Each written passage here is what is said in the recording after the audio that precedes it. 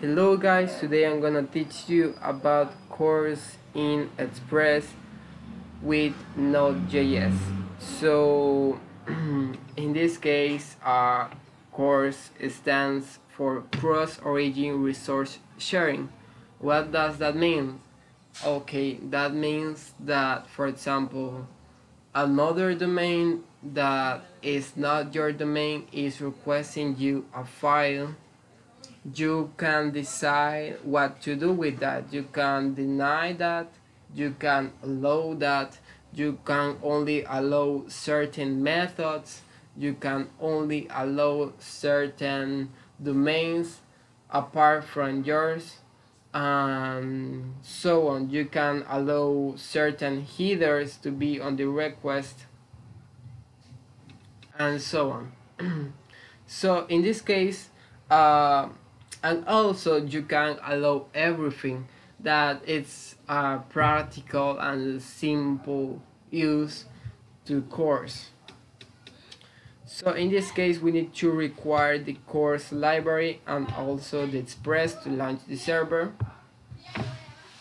and then to use CORS for everything, or in other words, to allow CORS for everything. That means that every website can request every resource you have.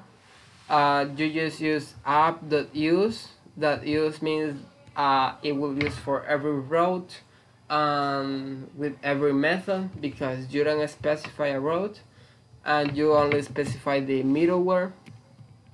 So it will allow CORS for everything, and every domain can access to your resource. Or resource is, in other words, to your files, for example your CSS files or your JavaScript files and your pictures and so on. And you can also use the CORS middleware for only one route. For example, I can set here a route, I use the middleware, and then I use another middleware to manage the request. You can also set options to the CORS. In this case, I can set the origin to true. True means to allow every domain, but I can say only www.example.com, and that means that the web example can access my files.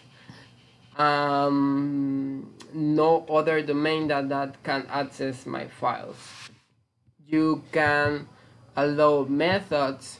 For example, I only allow get and post method, and the other methods like options, spot, and delete will not be allowed, right? You can allow headers. In this case, I can allow the content type headers, the authorization headers, and so on. But for example, another headers will not be allowed. And also you can use the CORS with options for every path. You just need